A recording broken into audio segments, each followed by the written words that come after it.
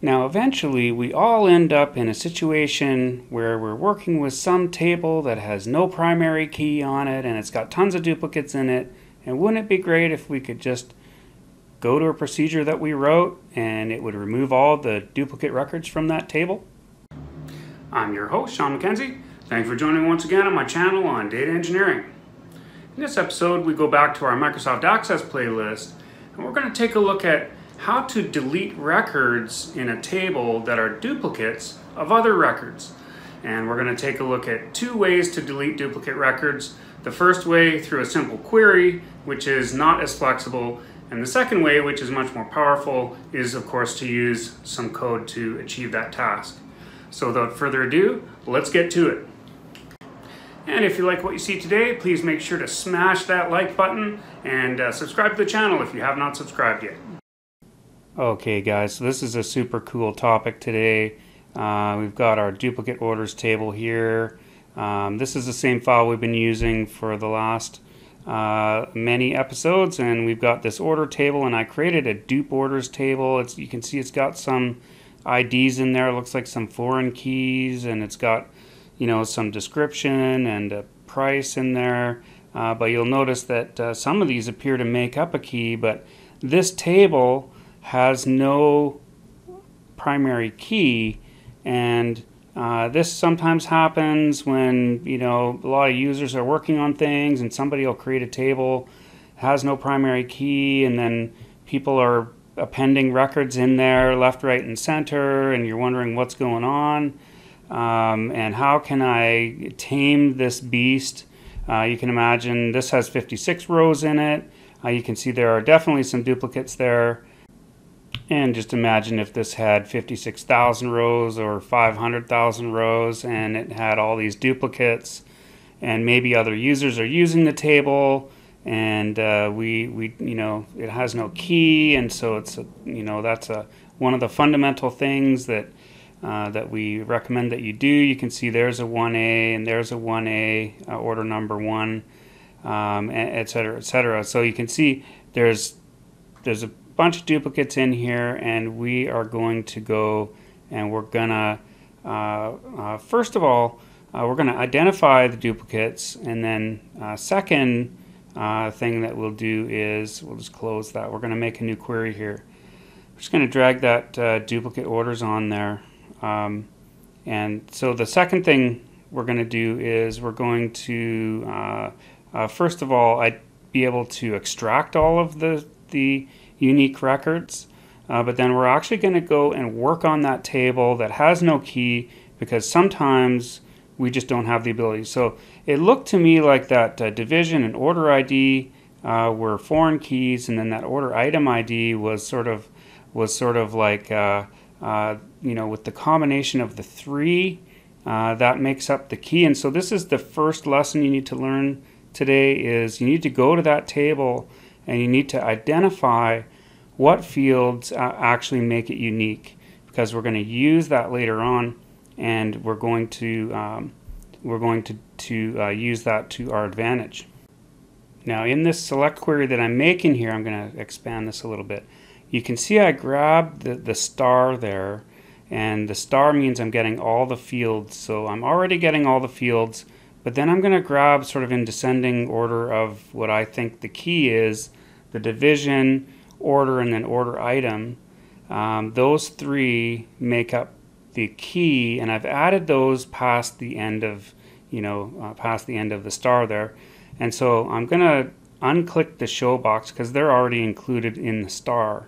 But I'm going to use this to sort these in the way that I want, so that this will show the duplicates. Now I could choose descending like you saw there. You could use descending for all of them if you want to show the last record first, or ascending if you want to show the first record first. But what you want to do is you want to find those fields that make up as close to what you think the key is as possible, and then use those to create a query. And so you can see now I've sorted it first by division, and then by order, and then by order item ID. And you can see over on the right here There's the actual text that's in the record and the price. Now, in this case, these records are true duplicates, which is one case, and you can see there's Monster Puppet has 4 records that have got all the same IDs. You know, Peter Pan and Pokemon game and you know, Lord of the Rings. Oh, there, look, Lord of the Rings has like 7 duplicates instead of 4 or something like that. So, or more than that, that might be 8. Anyway, so there's a whole bunch of duplicates in there, and these are true duplicates because every field matches. Now, this is important. So, because part of being able to remove duplicates in a table like this is being able to sort it and use the power of sorting to identify the duplicates. And we're gonna do our first example, because in this case we know that every field is the same on every row. We can do a make table to basically do a select distinct and output just the rows that we want. And that is essentially going to get out the data that we want from our source table. Now, this is sort of a very limited way of doing the duplicate removal. It will give you a table that has the duplicates in it. So I've created my query there, and I've saved it as a make table query, and I've dragged my dupe orders table onto it. And in this first example, all I'm going to do is grab all of the fields there, and I'm going to open the SQL view, and all I'm going to do to get the duplicates out is to just add the keyword distinct to my make table query, and that's the distinct keyword there. And I'm going to I'll go back to design. Now that distinct gets saved in there in the SQL, so you don't see it in the grid view here. But we now have a distinct query, and we can save that, and we'll call it make no dupes or make no dupe copy, and that's gonna be a make table query.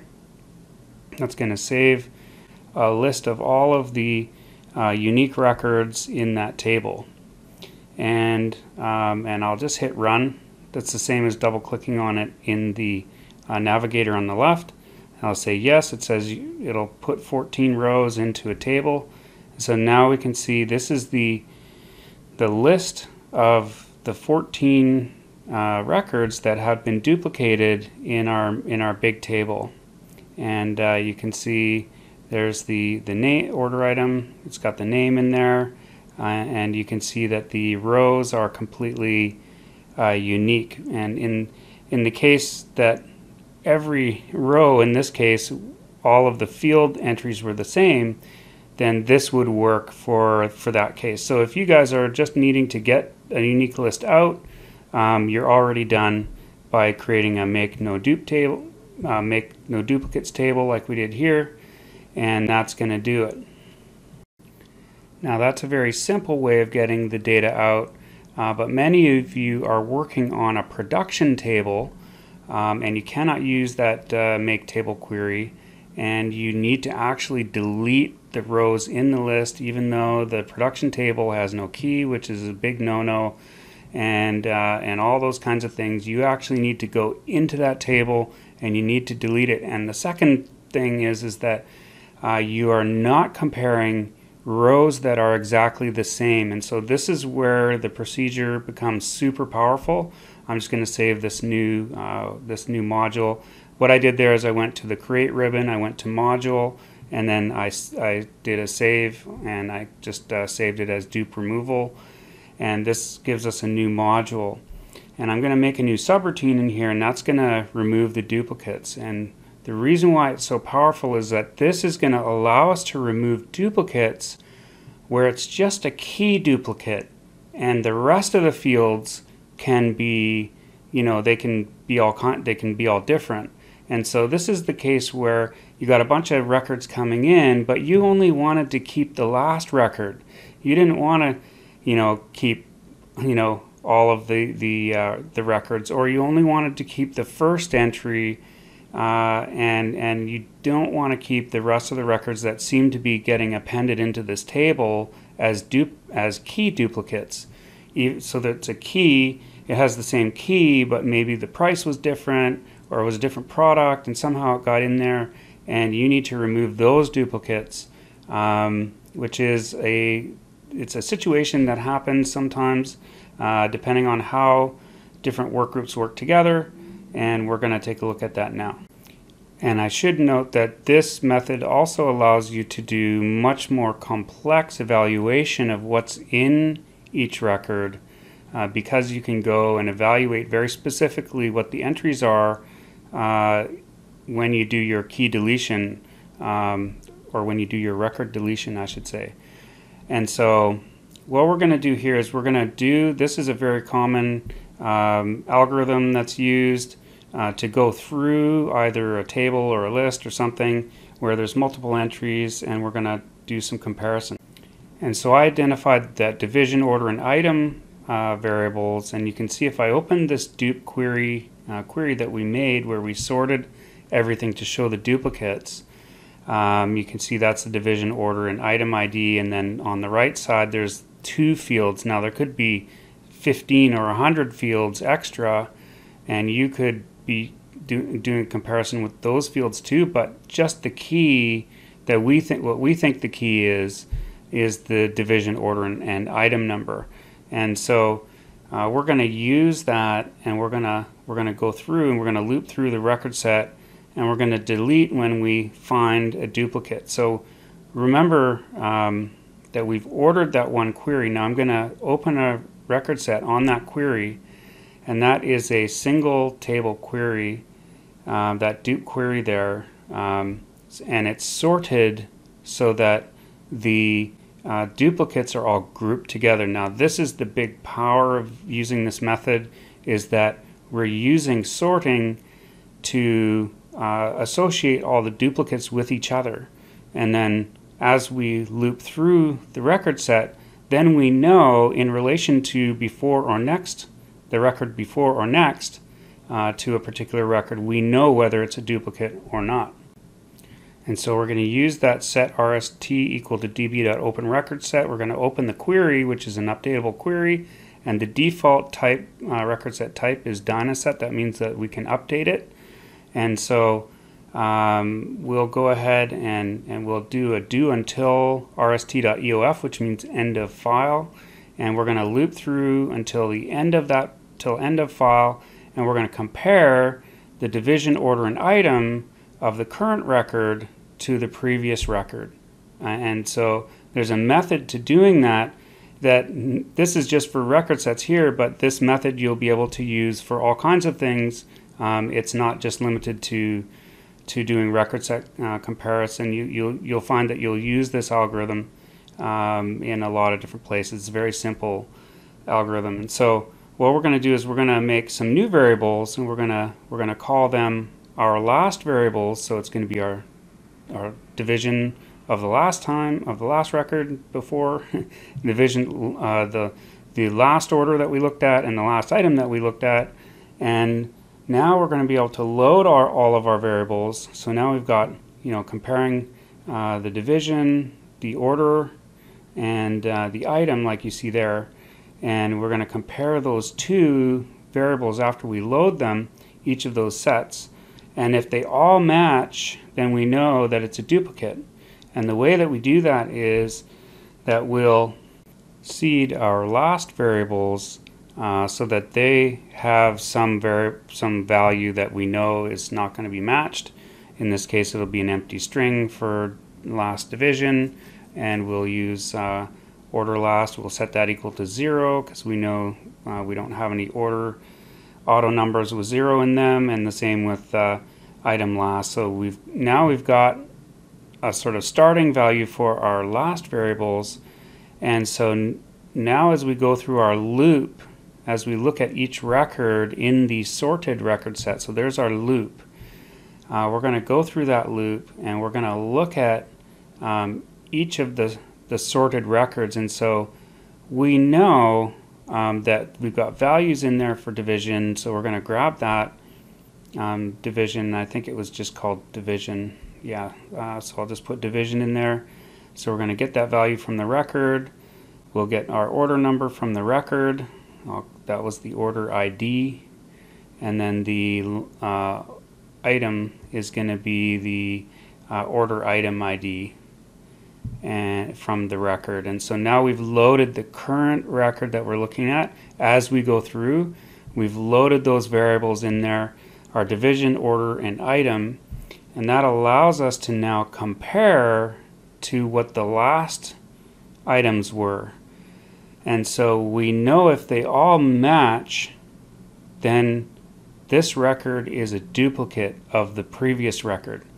So we know in this first time round on the very first record, obviously it's not going to match because we got empty string and 0 for our last ones. So what we're going to do is we're going to use an if-then statement, and if it all matches, then we'll delete it. And if it doesn't match, it won't go into the if statement block, and it'll just be ignored. And so it'll leave that record in there.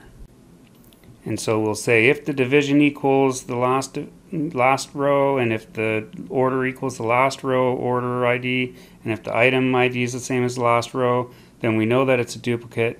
And so at that point, that's when we go rst.delete. And that is the DAO method for deleting the current record when you're in a record set. You know, if the division matches and the order matches and the item matches, then we know based off that key that we created, even though it's not a key in the table, it's what we think the key is. If they all match, then we're just going to delete that record, even if the other fields are different. Now this is where it's more powerful. So even if, you know, there's other prices that make it non-unique as a row, we can use that division, order, and item ID, and we can delete that row from the table. Now in this case, it would be the second, third, and fourth rows will get deleted, and the first row there that is highlighted, that one will stay. And you know, that delete is really the only thing that happens in that block is, you know, if they all match, then just delete it, otherwise skip that record, and we're going to move to the next record after that. So that the loop progresses until it gets to end of file that you see at the top. There's one more thing that we need to do before we exit out of this loop, which is super important. We need to now take control of those last variables, because now we need to say when we move to the next record, or just before we move to the next record, we're gonna set the last variables equal to the current variables, so that we know what the previous row values were for the key items that we chose. And so that's what those three lines are there, and that's going to set all of those values so that when we go to the top of our loop again, it's going to load the current variables with the current row variables and then compare them. And then right after the loop is done, we're going to close it. We'll set db equal to nothing. We'll also set rst equal to nothing, and that's going to clean it up a bit. I did not put any error trapping on this today. This is just to explore the deletion procedure, but you can definitely see that's pretty much done here. That's all we really need to do, and we can give it a try. Now this is the basic procedure. We're going to go back and put a counter in after. I'll do a debug compile, which is going to tell me if there's any obvious programming errors in there. And it looks like it did that just fine. And so this is the procedure, dupe removal. And I'll put my cursor inside the subroutine, and I'll just hit play on the toolbar there, and you'll see it just flickered for a minute because that's a very short table. And now we can minimize our code window, and we can go take a look at our dupe orders table and see if there's anything in there. So let's go and take a look at that. Now we can see there's the 14 rows that we wanted. just like we saw in our dupe orders fixed table, which we did with the single query. And you can see this has 14 rows and they are unique. And that's exactly what we wanted to see here, the 14 rows in our record count, and each of the rows is unique. And so now this case did not depend on those last two rows being last two columns being the same, I should say. Like our make table query, that's something that makes it much more powerful, is that it's not dependent on that. Now this dupe order create, I'm just going to run this a few times, and all that it does is it's just going to put some duplicates back in that table, so that I can show you how to put a counter in if you want to see a counter in your procedure. So I'm just going to, I won't save that, I just ran it a few times, so now we've got 56 rows in there. Okay, so there's a whole bunch of duplicates in here again, and what we can do now is I'm going to go back and I'm going to create one little row here just for some feedback. If you want it in your procedure, you might not, if you're running this as every day or something, and it just doesn't, there's no output for it or anything on your big production table. But if you want to have a counter, you can create a long integer as a counter and then just stick it,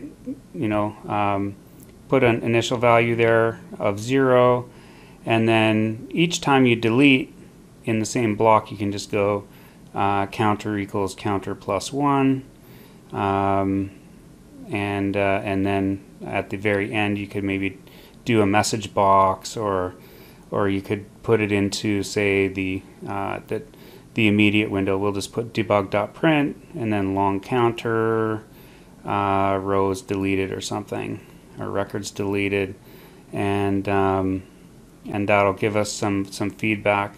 Or you could, maybe it's a function and you return how many rows were deleted and you use it for something else, but that's something that you can do. So here we go, here's our table with 56 rows in it, and I'll just go ahead and highlight, there's one row, and here's the duplicate row 1A4 in our key that we believe the key is, and there's a third one for that. And so now what we can do is we can go ahead and we can run our procedure, and we can see exactly how many rows get deleted after our procedure runs. And so just like before, we'll put our cursor into the inside of the procedure and we can hit play, and you can see that was super fast. It just zipped through there. 42 records deleted, and that is exactly what we want to see there. And of course, here's our table, dupe orders, which now no longer has any duplicate records in it, and that is exactly what we wanted to see. And that's how you can remove duplicate rows in your tables, even if there's no key. Want to see more cool and interesting topics in this area? Make sure to check out my Patreon. The link is in the description.